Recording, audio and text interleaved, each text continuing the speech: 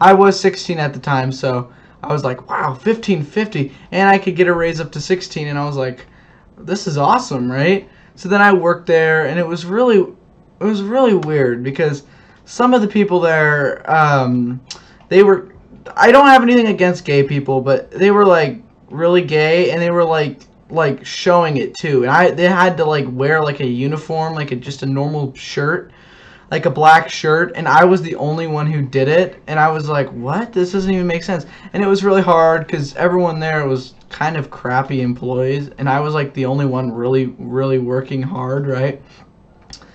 And again, I'm not gay. I don't really think gay is right, but I don't hate. I respect, I guess. And yeah, so some people would just leave their jobs for me to do, and I wasn't getting paid for doing their jobs. I was getting paid to do my jobs, but they weren't doing it.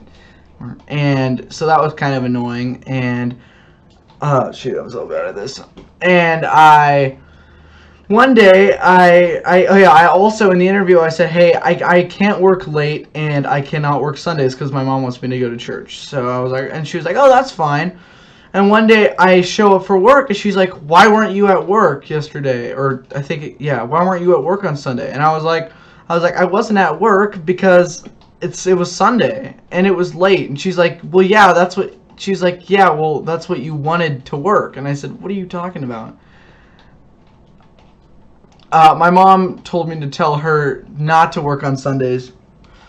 And I did, and the boss thought I told her. She got confused, and she thought I told her that I could work on Sundays, and I said I couldn't. And she and the lady got mad at me, so I told my manager. I said, hey, that's not what I said, right? And this lady was like the boss. She was getting paid a lot of money, like $30 an hour, and she came in like 2 days a week. When I was working really hard, and I was like kind of running most of the place, and then one day I call up my manager and I said, and no, my mom went into Panera Bread and told him and said, and he was like, and my mom, help, and then my mom was like, she went into Panera Bread one day, and my manager was like, hey, I'd love to talk to Brandon. We haven't really talked because they kind of started laying me off. One sec, bro. They kind of laid me off a little bit without telling me, first of all. They didn't tell me. They just laid me off. Didn't tell me. I didn't get any notifications. Hey, one sec. I'm telling a story. What is it? Did you order this? No. No, okay, sorry about my mom. And my mom went in there, and the guy was like, he was a nice guy, and he told her, oh yeah, just have Brandon give me a call, and we can talk about it. And I said, okay.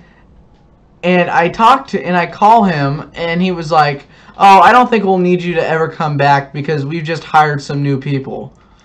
And it was weird because I wasn't fired, but it was really crappy. See, like, and my hours were kind of like, you know, they weren't the greatest, but like they could have just told me and said, hey, these aren't good hours. We might want to let you go. And I said I would have. They didn't say that. I said if they said that, then I would kind of respect it and say, okay, that makes sense, right?